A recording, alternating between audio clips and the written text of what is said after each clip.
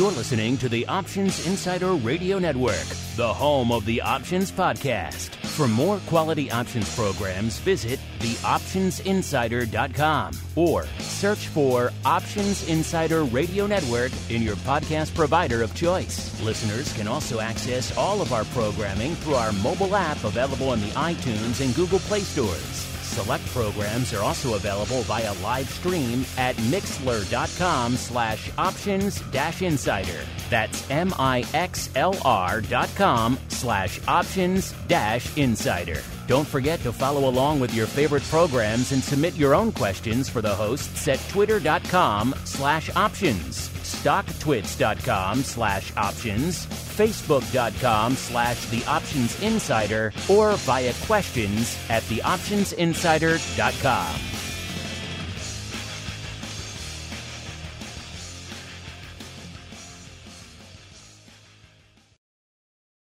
Welcome to Volatility Views, the premier program for volatility traders. Each week, we'll take a deep dive into the world of volatility with in-depth analysis, trading activity reviews, strategy breakdowns, cutting-edge education, and much more. We'll also bring you exclusive conversations with the traders, researchers, and asset managers who are reshaping the volatility landscape. If it involves volatility, then you'll find it on Volatility Views. Volatility Views is brought to you by MIAX, one of the fastest, most efficient trading platforms in the world. MIAX is proud to bring you SPIX volatility products. SPIX options and futures are traded on the SPIX Volatility Index, SPIK, offering pinpoint accuracy, radically faster dissemination, and a highly transparent settlement auction, all for ultra-low exchange fees. It's volatility reimagined. Learn more about spikes at miaxoptions.com/spikes. Options and futures involve risk and are not suitable for all investors. The statements made are provided for informational purposes only and should not be relied on for financial or legal advice. And now, it's time to take a deep dive into the world of volatility. It's time for Volatility Views.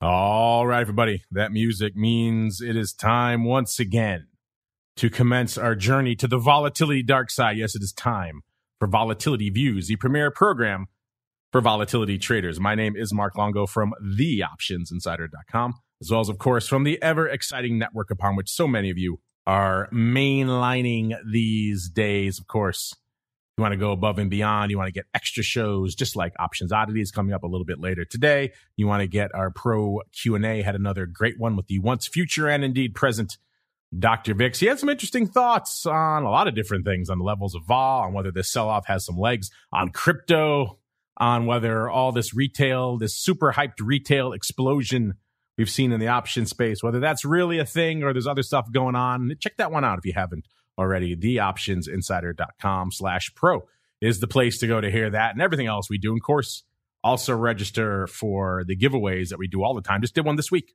for yet another pro trading crate. So as fast as I'm getting stuff in here to the studio, we're sending it out to you guys there. It's just nonstop sending away of all sorts of great goodies. Theoptionsinsider.com/pro is the place to go to get access to all those giveaways and a whole bunch more. Of course, the cool kids can go to /secret club. Don't tell anybody about that. That's a secret. It's just between me and you. And hopefully these guys didn't hear it, because I am joined by two folks to help me hold down these crazy vol markets. First, we go out to the southern volatility mecca known as Austin, where we are joined once again by the greasiest of meatballs, Mr. Mark Sebastian from OptionPit.com. Mr. Meatball, welcome back to Volatility Views, sir. Hey, good to be here. I'm excited to talk about all things vol and be all over everything going on in this market. And there are a few things going on to sink our teeth into. And also joining us to help us parse all this madness, holding down the MIAX hot seat this week, Mr. Matt McFarland, the derivatives, products, and biz dev specialist over there for futures at MIAX. Mr. Matt, welcome back to Volatility Views, sir. It has been too long. Yeah, hi, Mark. Great to be back. Yeah, it has been a while. I think it was late April was the last time on your show. So Lots to talk about vol today, so I'm looking forward to it. And I can confirm, since your last appearance in April, Matt, that I have met you in person. You did come to Chicago, so Matt does exist. I have proof of life. He's not just a voice on the other end of the show here. He does exist in person, so good stuff to be had there as we keep on rolling right on into the volatility review.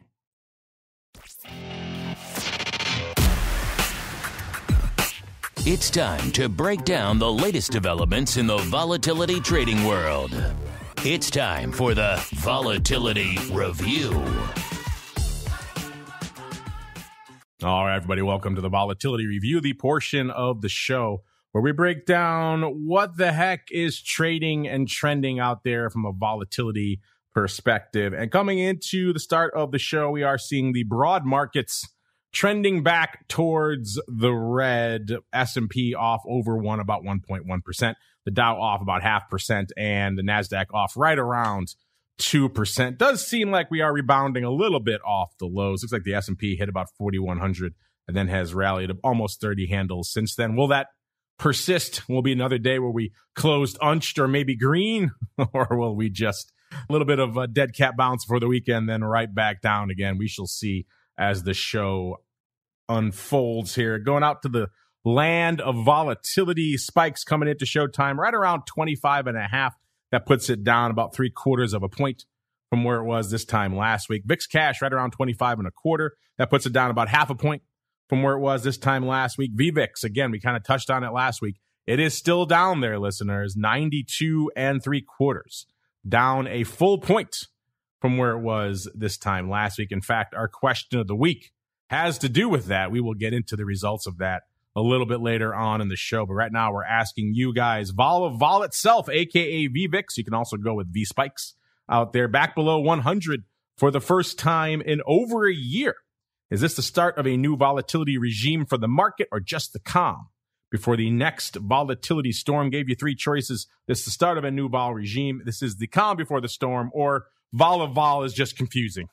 You would throw your hands up and say, I don't get this stuff.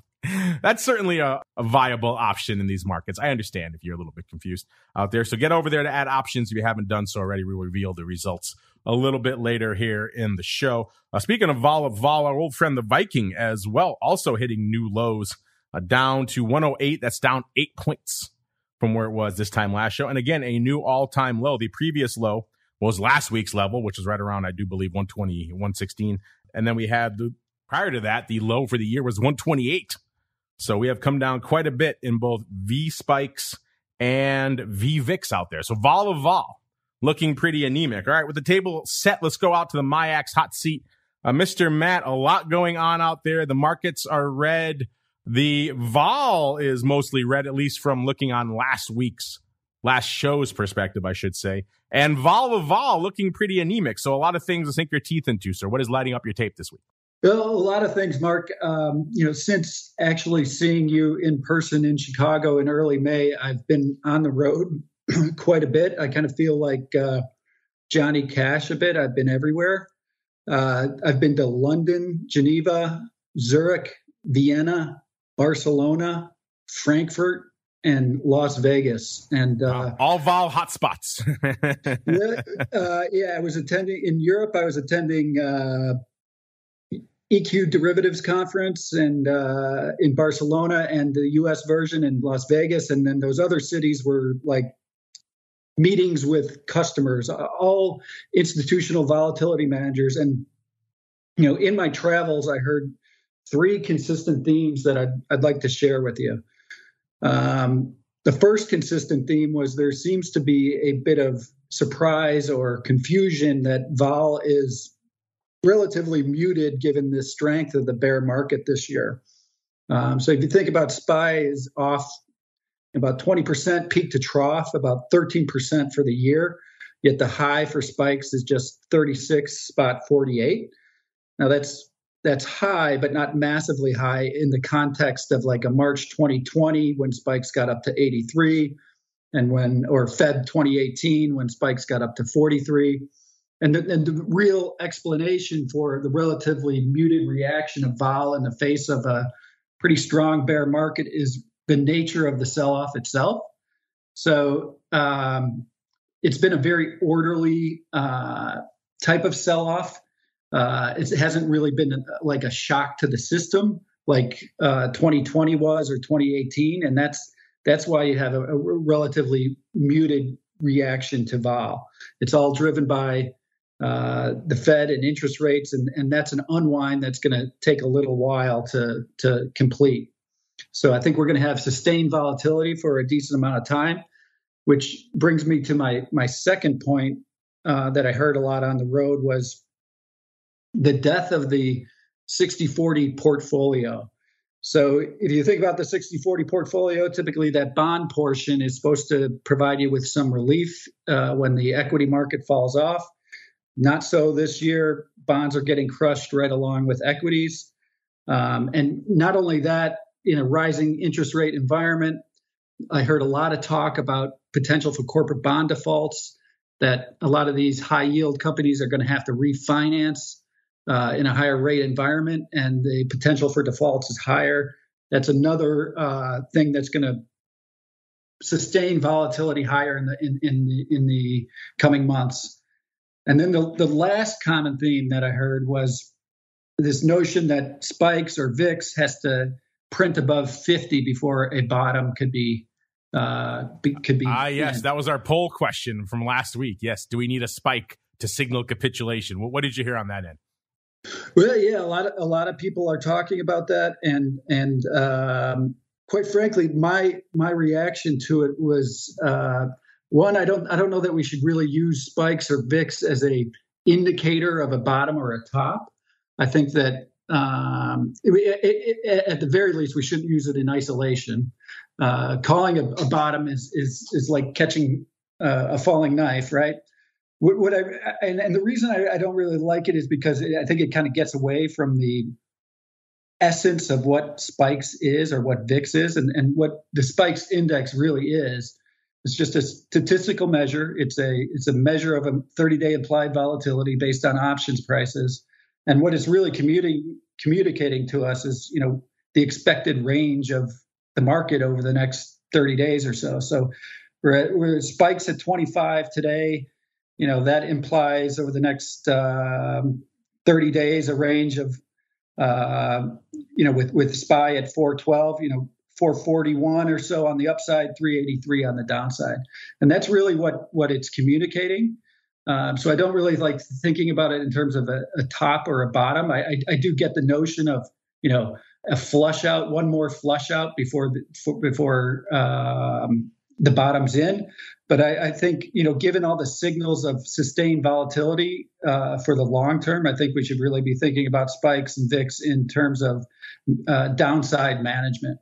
And it's great that we've got these derivatives to help us manage the downside.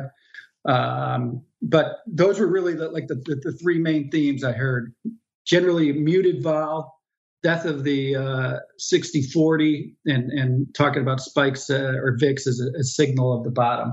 So it was a good long trip, but I'm happy to be home now. Let me ask you this, Matt, because we had, like I said, Russell Rhodes on earlier this week. He was also at the EQD events in Barcelona and in Las Vegas. And he said he looks at those, and I kind of see the analogy there, kind of become in the light of SIBO not really doing RMC. I'm hearing they're not going to do RMC anymore. They're kind of taking over some of that on the kind of institutional vol side. And we used to go to RMC. It used to be pretty much a couple of presentations. You could lump them into two buckets. One was, it seemed like everyone overnight had reawakened to the majesty of selling puts. So we saw a ton of papers on basic things like, I'm selling 5% out of the money S&P puts, and look how great it is. And then we also used to see a lot of comparison and contrasting between, let's say, some sort of vol upside like a VIX call versus an S&P put. And it seemed you could lump the lion's share of the presentations and the discussions into those two buckets. Russell was saying he didn't see that this year. In fact, what surprised him was the complete diversity. It seemed like everyone up there had a different strategy or a different approach or a different take on what was going on in the market, which kind of surprised him. I'm curious for you, Matt, did you see something similar? Was there kind of a complete diversity of opinion of what's going on out there and what to do about it? Yeah, I saw Russell in both places. Spent a decent amount of time with him in both places, and well, I'm sorry, sir. I can't. I have to apologize for that. Well, I always enjoy spending some time with him. I think there was some diversity, but the diversity generally, I think, surrounded around long vol strategies. So there was, I think there was a general persistent bearishness amongst the crowd, and discussing various long volatility strategies that can be employed. Now, a lot of folks were talking their own book, admittedly, and there's long vol fund managers that are looking to collect assets. I'm guessing Chris Cole from Artemis was there talking up the majesty of long vol. I'm just guessing. You are correct, and if you have ever heard Chris Cole, you'll know that he's after you hear him talk, it feels like the world's about to end imminently every time he talks. Exactly. Yes, and that was certainly the case. It was just last week in Las Vegas that I heard him speak, that it seemed like the end of the world was upon us imminently. Nevertheless, so I think you have to take some of those comments with a little bit of a grain of salt, because given the perspective at which people are making those comments. Nevertheless, there was a pretty broad bearish sentiment going on, and I'd say most of the discussion was from the long vol side of the equation. Interesting. I do like Chris. He's been on the show in the past, but that man will aggressively talk up his book like no other. Let's go now to another guy who likes to talk up his book once or twice, or usually he likes to fade it on the crystal ball. He is the greasiest of meatballs. Mr. Mark, sir, a lot to unpack in this week of kind of back and forth, yin and yang type of vol. What was lighting up your tape, sir?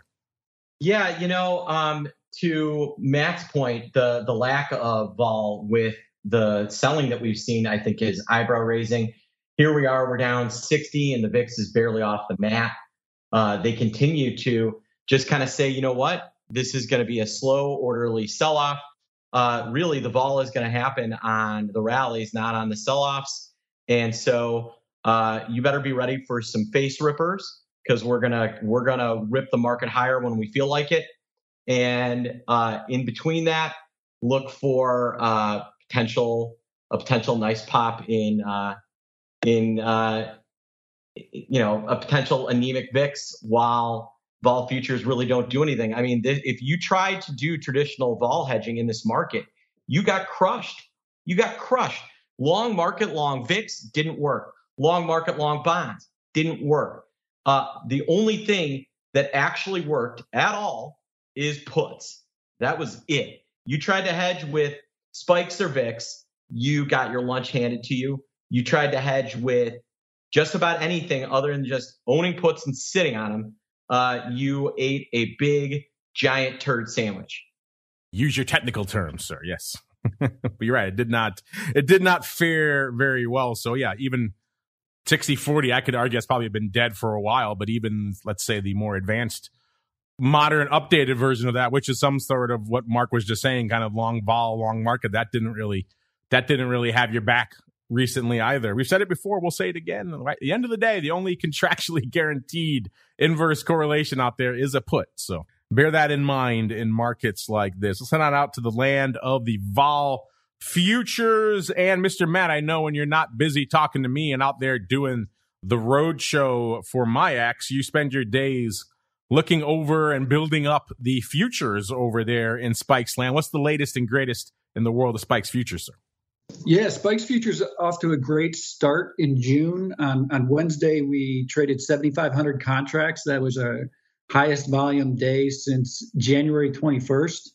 And on that day, the front month futures for Spikes represented about 5% of VIX front month futures, and our second month futures represented about 7% of the corresponding July VIX futures. So that's a pretty significant inroads into the incumbent product. So we're pretty proud of that. And to put that 7,500 contract day in context, our ADV in May was 2,000 contracts per day. So it was a really good day. June's off to a great start. And, I think the prospects for growth are pretty strong. As I said, I was out on the road, and the feedback that I got from the institutional vol community was pretty strong. They're, recognized that SPIX futures has been demonstrating really strong market quality for several months in both low volatility and high volatility markets. So there's confidence that's being gained by the institutional vol community about the strength of our liquidity and the fact that our liquidity has been there for a long time. So many of them have indicated that they're going to adopt SPIX into their strategies. So expect these volume numbers to continue to grow. And in addition to running into you in Chicago, I also bumped into the SPIX father himself, Mr. Simon Ho, not once, but twice, once here in Chicago and once again a few days later down in Texas. After not having seen him in person for a couple of years, saw him twice in a couple of days, he seemed very optimistic, Matt, that we're going to see what is the traditional third pillar for any sort of really derivatives product. You have the futures, you have the options, and then eventually you need the ETFs to come along to drive a little bit of paper.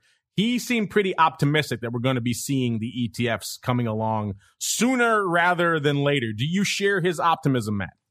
Yeah, absolutely. I do share his optimism. The Convexity Shares is very close to launching two SPIX-based ETFs. One would be ticker SPKX. That would be a 1x long. The other would be ticker SPKY.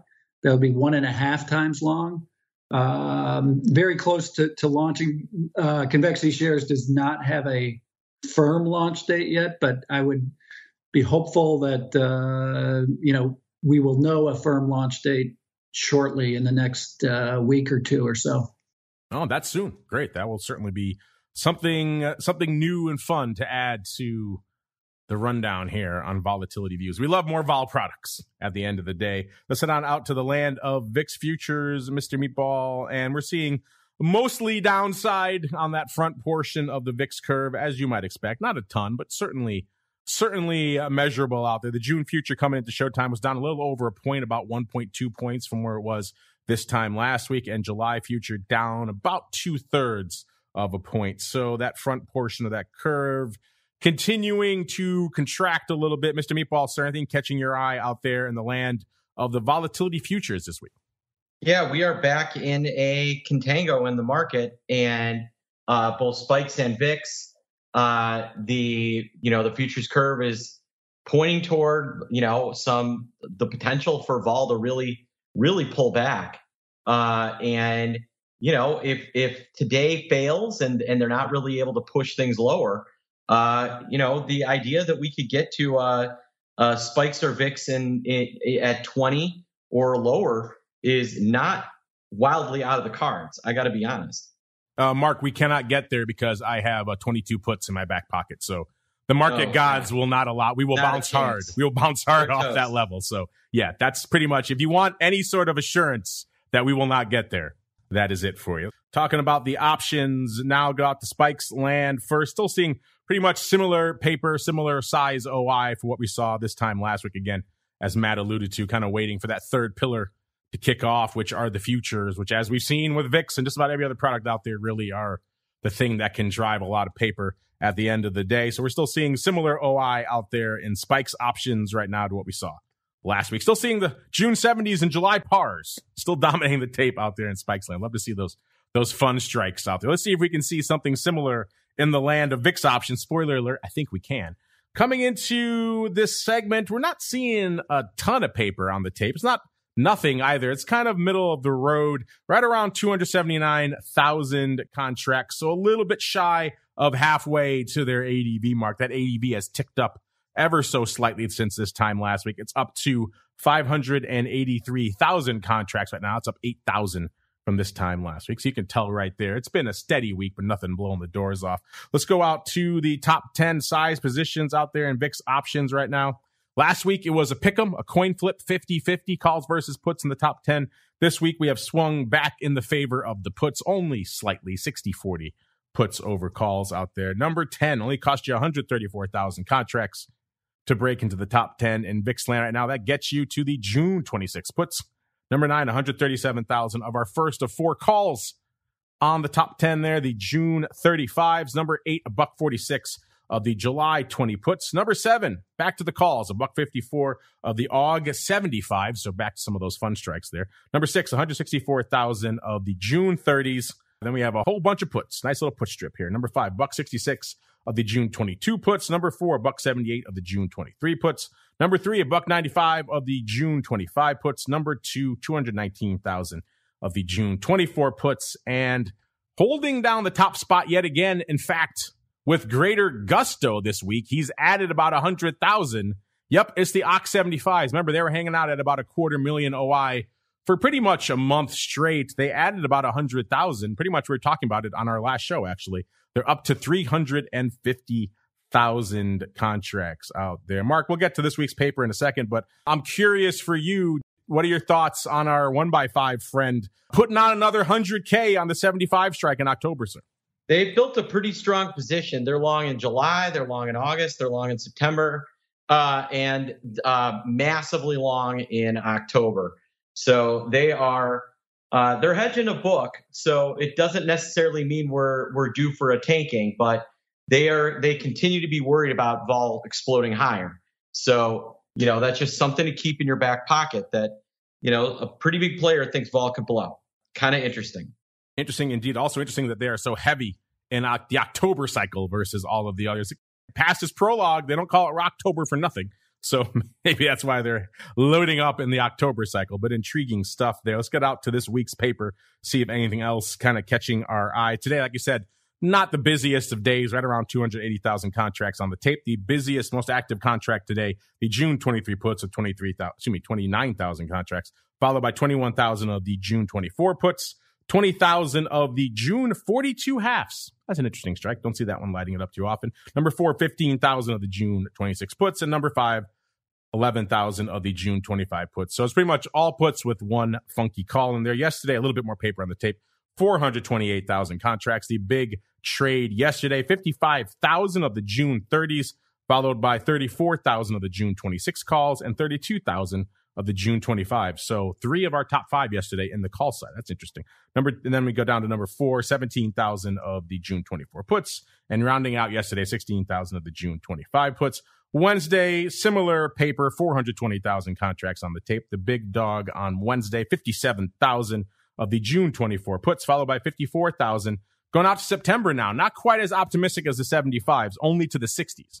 54,000 of the 60s on the tape on Wednesday, followed by, then we drop off a cliff to number 3, only 13,000 of the June 25 puts, 12,000 of the July 20 puts, and 11,000 of the June 27 puts. Tuesday was, so far at least, the most active day of the week. Again, we were closed for the Memorial Day on Monday, listeners. 528,000 contracts on the tape on Monday. So again, pretty much shy of the ADV almost every day this week. We'll see what today holds in store for us. 528 on the tape on Tuesday. The big dog on Tuesday, the June 25 puts, trading 62,000 contracts. Nothing to sneeze at. Then we fall off to number 2, 25,000 of the July 29 calls. Number 3, 20K of the June 50s. Number 4, 20,000 as well of the July 60s.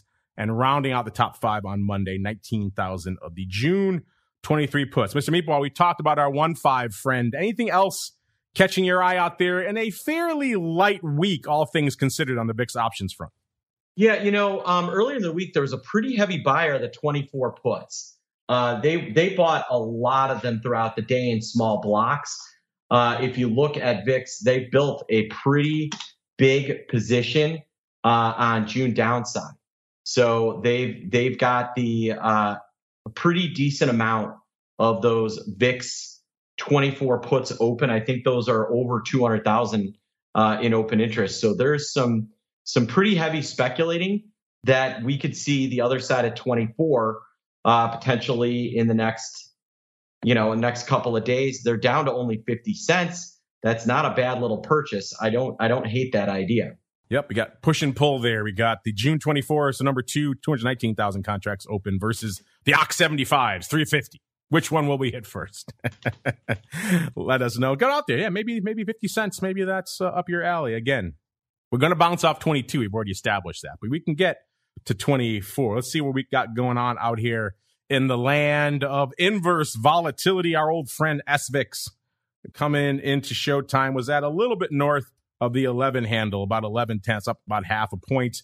As the show has progressed, it's up to about 11.40. So that puts it up nearly a full point on the week. Again, SVIX, of course, listeners, the inverse of VIX. So as VIX erodes, SVIX tends to go up. And if you're wondering, is there a lot of options paper going up in SVIX today? The answer is a resounding no. There's 85 contracts on the tape today. Man, that is a whole heck of a lot of nothing. The ADV has ticked up a little bit. It's almost 700 contracts right now, 696. But as we speculated in the past, SVIX not exactly blowing the doors off yet from an options perspective. Underlying, a little bit of a different story, but we like to look at the options here and not so much on the options front.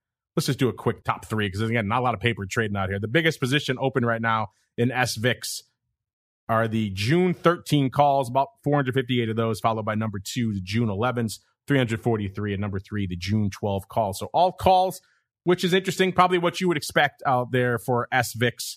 But again, not a ton of paper. Mark, does this surprise you that SVIX is doing a whole lot of nothing today, and anything catching your eye out there this week? No, I'm not surprised. The option volume has never picked up, but the stock volume's been good. They've been doing over 1 million shares a day. UVIX absolutely doing a ton of volume. I've seen some days where that's been 3, 4, 5 mil. Almost starting to threaten 5 million. So, like I said, I think there's some potential real upside on these ETFs. Let's go out to your friend UVIX, see if that one can follow suit. That is the levered VIX product, the 2X VIX product out there, listeners. And, the ADV would support that, Mr. Meatball. The ADV is up to 2,515. It seems like it grows by about 500 contracts pretty much every week, and that is the case again.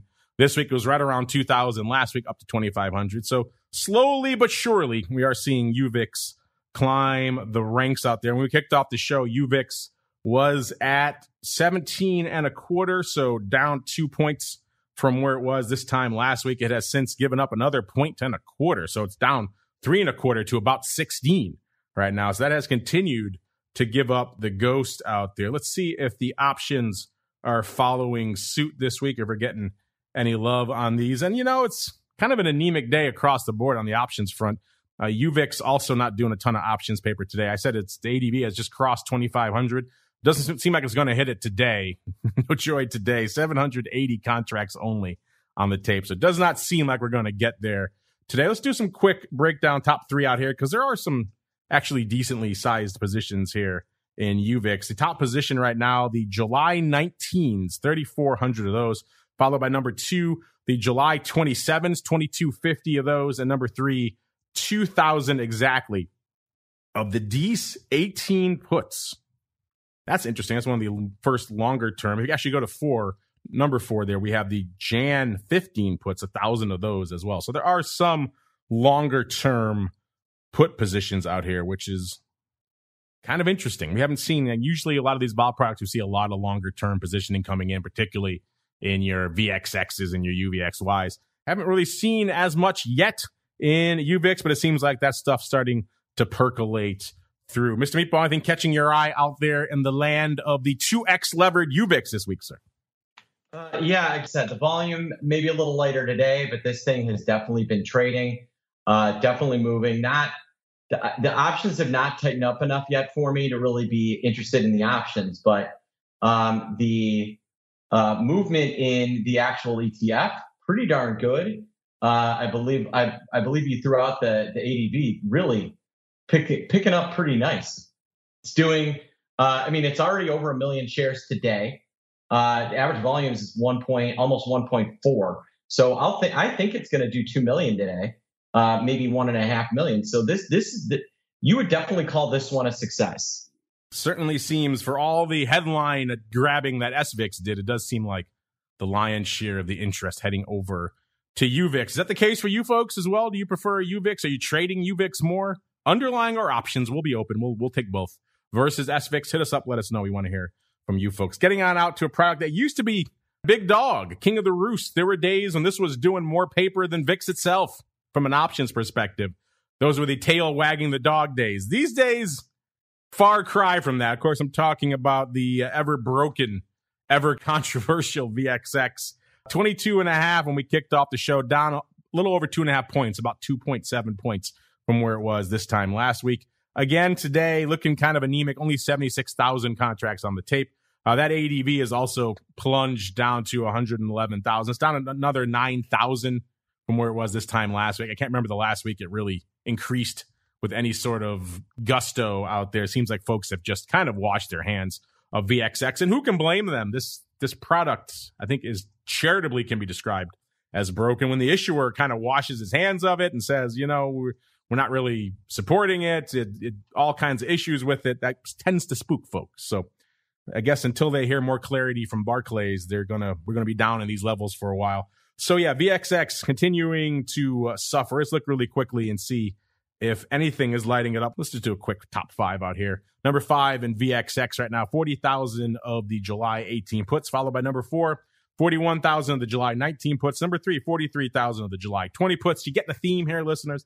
Number 2, 47,000 of the June 16 puts. And number 1, 109,000 of the AUG 16 puts out there. Looking at the top trades today, we've got the big dog today, all expiring today, pretty much the June 22 half puts and the 23 puts. Makes sense. That's pretty much where we're hanging out. About 5,500 of each of those. So not a heck of a lot to report as expected. I think until we get more clarity on this is kind of going to be the case. VXX going to be treading water or eroding. Mr. Meatball, I know you still have a little bit of downside out there. It seems like the rest of the world is aligned with you. It's been nothing but puts pretty much for the better part of the last month out there in the VXXOI.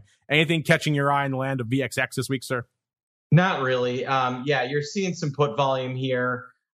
Biggest trade of the day. You got a June 19.5 put buyer. You've got a July 19 put buyer. You've got some, a few things here or there, but mostly just, cheap out of the money puts being bought, waiting for this thing to potentially normalize. It is definitely getting a squeeze today, though. I'll tell you that. I mean, it has no business being up 85 cents when UVXY is up 50. It's actually up a greater percent than UVXY. That's one of the problems with doing anything but spreading off downside here. This thing can absolutely pop when we do get a rally, because it is like a zombie, right? It kind of does what it wants. The zombie that is VXX. Have you guys washed your hands of it? Seems like most people have, given these volume numbers, but hit us up. Let us know if you have alternate theories on the subject. Let's go out to UVXY. We used to joke about it, kind of call it the last of the Mohegans.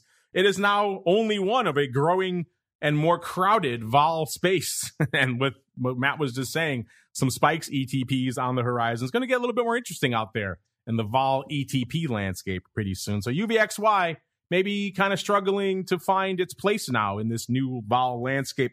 Coming into showtime, 1440, down a little over a point, about 1.3 points from where it was this time last week. We're seeing it pretty much tread water on the vol side as well. The ADV is 303. That's down about 4,000 from this time last week. So really nothing to write home about in terms of volume from an ADV perspective.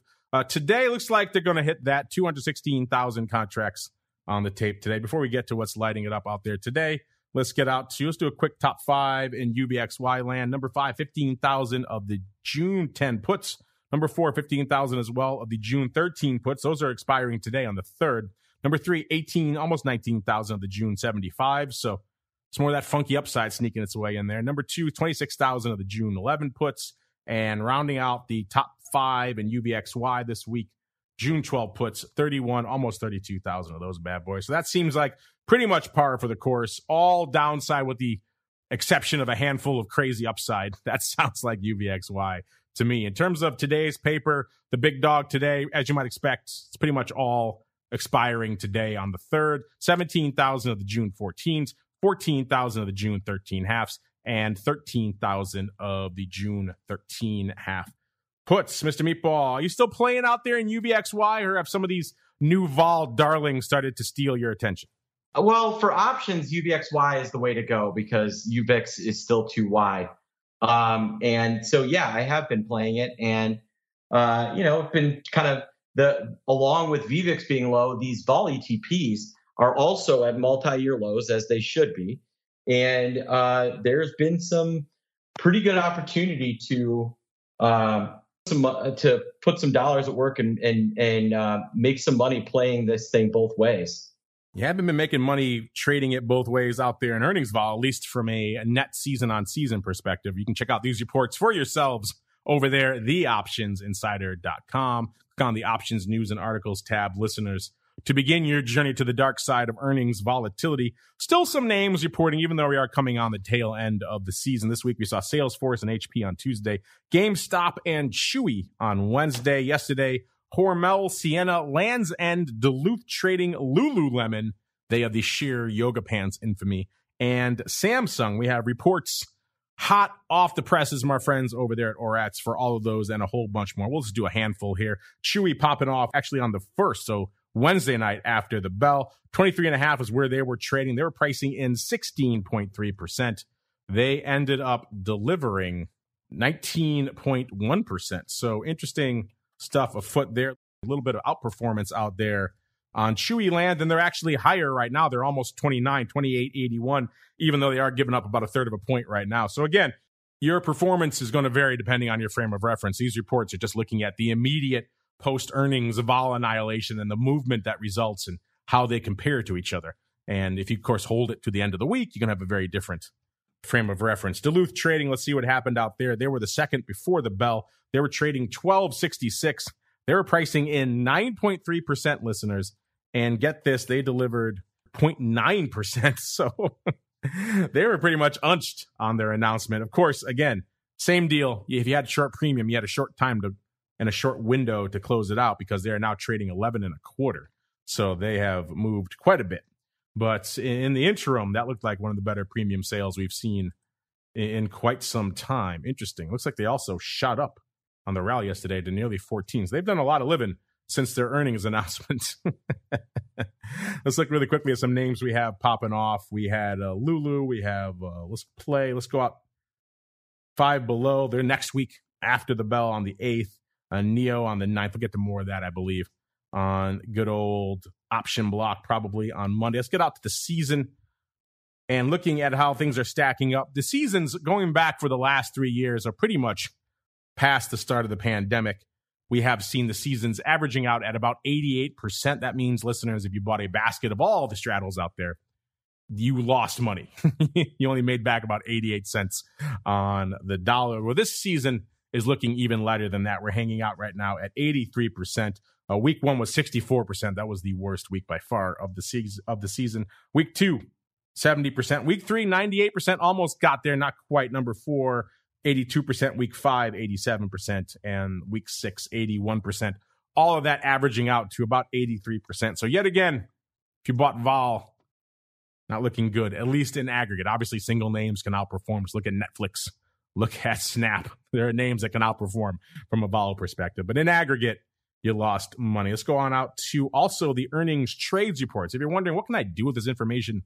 How can I use it? How can I process and maybe trade earnings vol? Well, our friends over there at Orats are crunching all those numbers for you as well. They're tracking 4 different types of trades: long straddles, short straddles, long calendars, and strangely enough, short calendars. Not a trade most of you should probably be doing, but an intriguing one nonetheless. They currently are tracking 90 long calendars, or 90 long straddles, 40 short straddles, and 95 long calendars. No short calendars. Thankfully, they put on some new ones in Duluth and some other names this week. Again, you can see that report, the season report, the results, and the move reports, all for free. TheOptionsInsider.com is the place to go to learn more. Meanwhile, we have to get on into your segment. It is time to check the volatility voicemail. It's time to share your thoughts and opinions with your fellow volatility traders. It's time to check the volatility voicemail. Make your voice heard by dialing 779-669-4VOL. posting a comment on the optionsinsider.com, sending an email to questions@theoptionsinsider.com, or posting your questions to twitter.com/options or facebook.com/theoptionsinsider. All right, everybody, welcome to the Volatility Voicemail, the portion of the show where you folks ask questions. We also turn the spotlight back on you on occasion, ask you guys some questions. Like we did this week, we mentioned our question of the week, and this week I'll pay that off in a second. First, let's pay off last week's question because it dovetails with exactly what Matt was talking about from all the conversations going on at all these international vol conferences. Quite simply, do we need a big spike, pun intended, in VIX or spikes to signal a blow-off in these markets? We asked you that last week. We said many of you are waiting for a vol spike before you dive back into these markets. What level does VIX have to hit to signal concession in the broad markets? Gave you four choices: north of 50, north of 40, north of 50, north of 60, and north of 70. This sparked a lot of back and forth conversation on Vol Twitter. People speculated and gave their theory. Some folks said you don't need that at all. Other folks said you do in different levels. It was very fascinating to see how different people view this subject. Mark, I remember your compatriot who joined us on the Vol View stage a couple of weeks ago live here in Chicago. He wants to see a retracement all the way back to those 80 levels, the dark days of the pandemic. So very much a diversity of opinion on this issue. It ended up north of 40, eking it out with 42.8%, followed by number two, north of 50, 24.1%, then north of 70, jumping up 21.7% for that one, and then north of 60, 11.4%. So intriguing stuff out there. And then this week's question, we're asking you right now, again, VVIX back below 100 for the first time in over a year. V-spikes also at pretty much all-time lows. Is this the start of a new vol regime or just the calm before the storm? Gave you three choices: start of a new vol regime, the calm before the storm, or you find vol of vol confusing. Mr. Matt, we will start with you. First off, what are your thoughts on our poll from last week about our audience saying we do need a slight spike in vol, and their suggestion north of 40 to signal the end, the blow off in this market? What are your thoughts on that? And then B, what are your thoughts on this week's question? Is this new era of lower vol of vol, is this here to stay? Is this the start of a new regime or just the calm before the storm, sir? Well, in terms of last week's question, I think it's pretty interesting how often I heard about that being spoke about while I was on the road. So clearly that is resonating amongst that question was, percolating and resonating and getting out there. You know why, Matt? They all saw our poll question, so it engendered discussion internationally. I think it did. But yeah, I think that the notion of getting above 40 or above 50, I do think there's certainly more volatility ahead of us. The lows probably are not in, and we're probably going to see some higher vol levels. So I agree with the sentiment there. In terms of this week's question, I would answer it as, this is the start of a new vol regime in the sense that, lower vol of vol really is indicating to us that the market has become accustomed to, VIX and spikes at a 25, 30 level, and that the market is, finding comfort and normalcy at that level.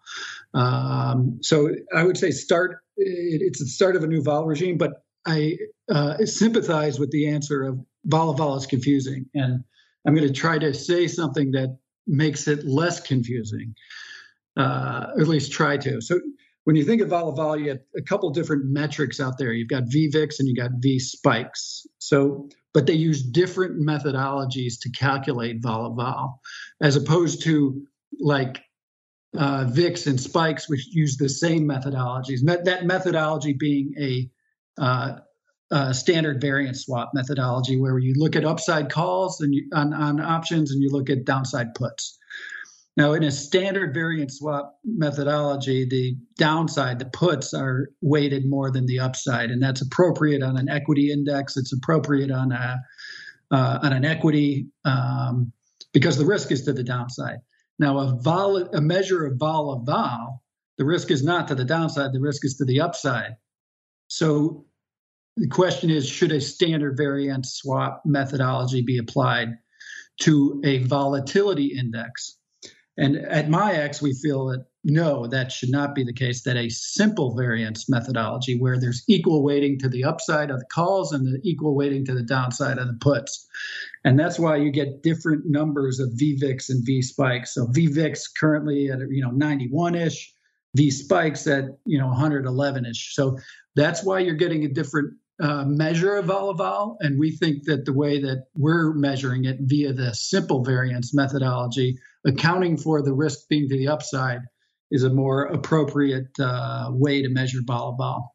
I like it. Mr. Meatball, any thoughts first off on the results of our poll? Kind of taking the opposite of your friend Chris there. They're not saying we need to blow up north of 80 in VIX and spikes, just around 40 will do. So your thoughts on that. And then for this week, your thoughts on this period we're in now, below par out there in VVIX and similar levels out there in V spikes. Is this the start of a new vol regime or just the calm before the storm, sir? I don't know. It feels like when you look at all, we talked a little bit at the top of the show about bonds, and I don't know if you've noticed the paper going up in HYG, but it is alarming. There is, and in JNK for that matter, there is just massive, and I mean massive, put hedging in HYG going up almost on a daily basis. And so, do I think we need to get to 80? No. Do I think that we could see 40 before this is all said and done? If we start running into some credit problems, if the bond market starts feeling it, and we're now in a spot where the Federal Reserve is starting to unload their book, then we could absolutely see the VIX get to 40 and another test of down 20%, and then who knows from there. All right, well, let's see what we've got here. I told you the results for last week's. Right now, our question of the week is running 75.6% of you saying this is just the calm before the storm. So maybe they're seeing all that HYG put action you're talking about out there, Mr. Meatball. But they're a little spooked, probably understandably, given all the unknown unknowns lurking out there.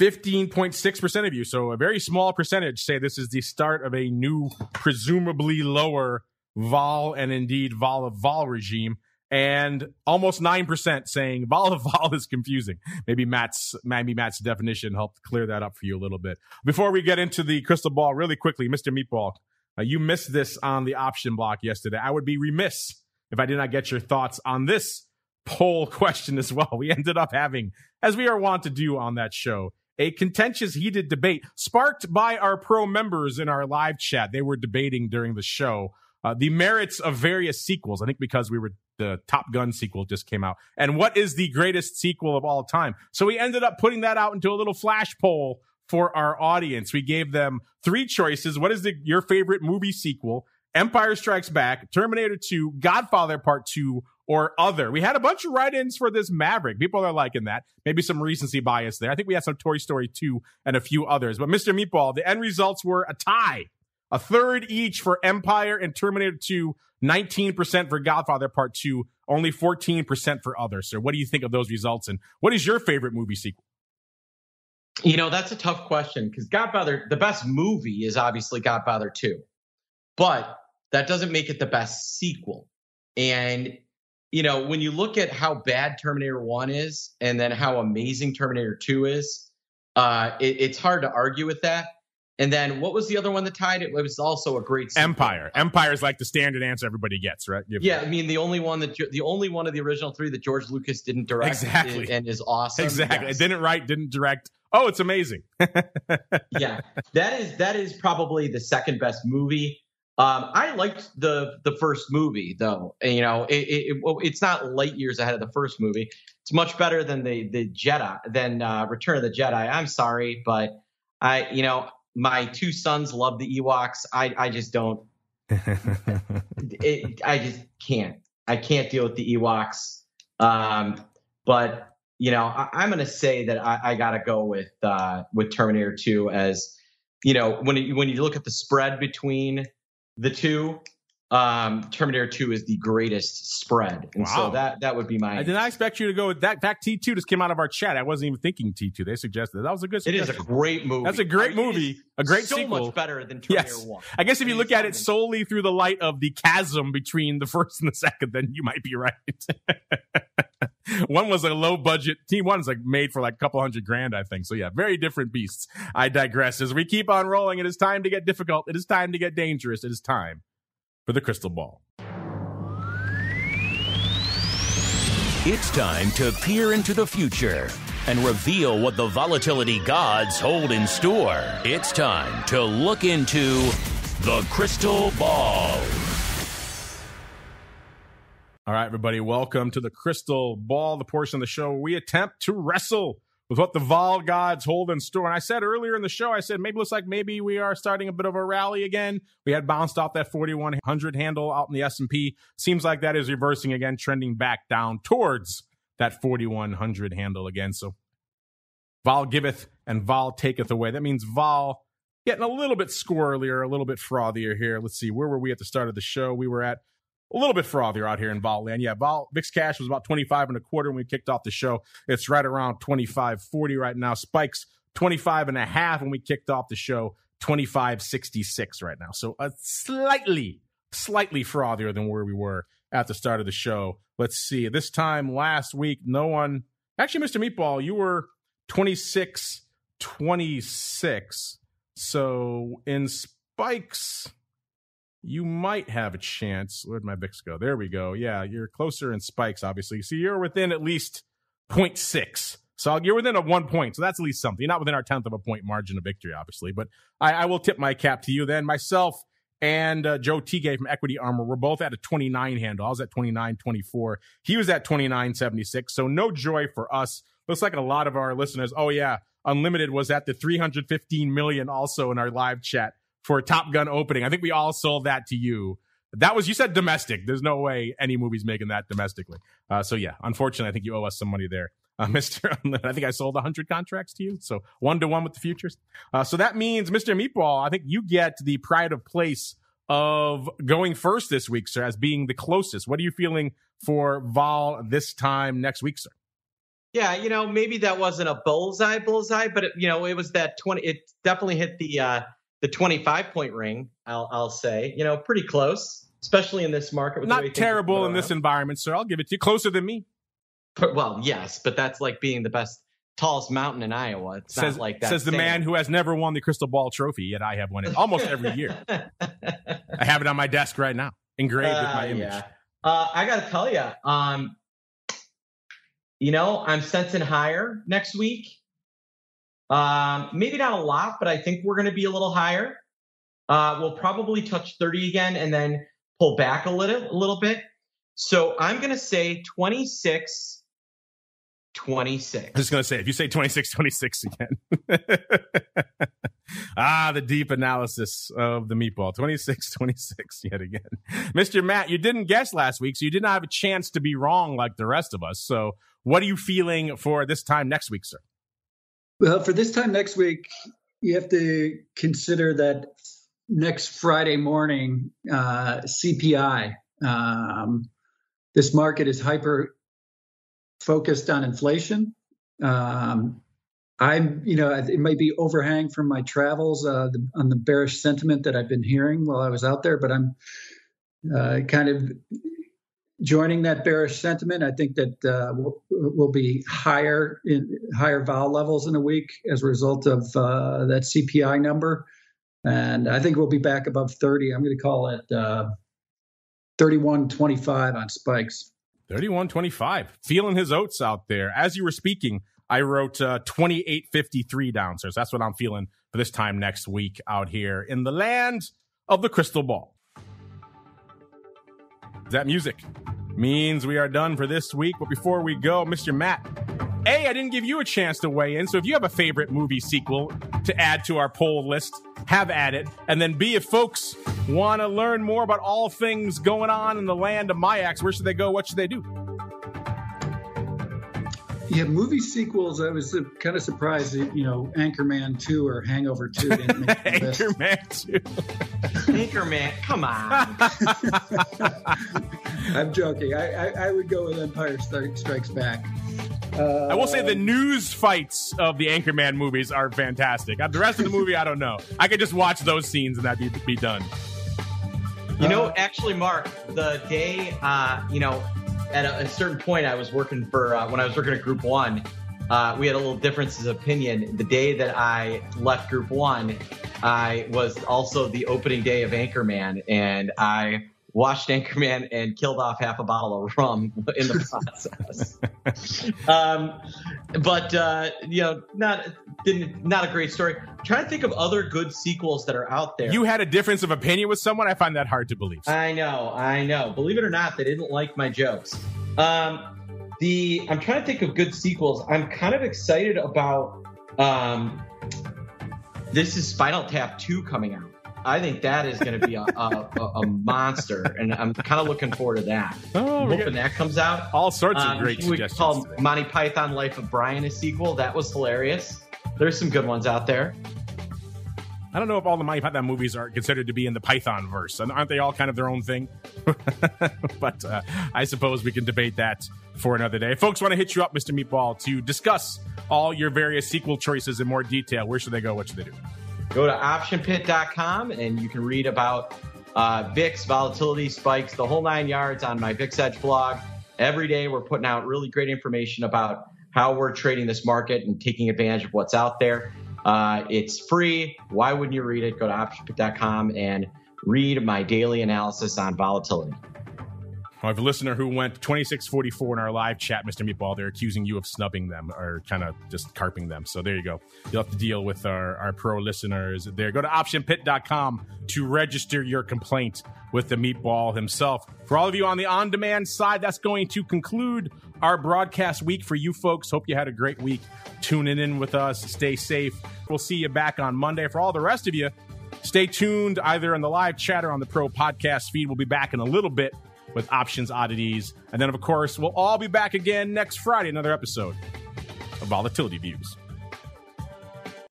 Volatility Views is brought to you by MIAX, one of the fastest, most efficient trading platforms in the world.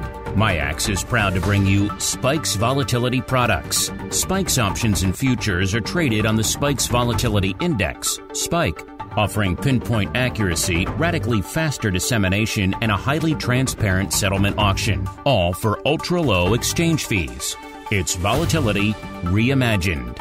Learn more about spikes at miaxoptions.com/spikes. Options and futures involve risk and are not suitable for all investors. The statements made are provided for informational purposes only and should not be relied on for financial or legal advice.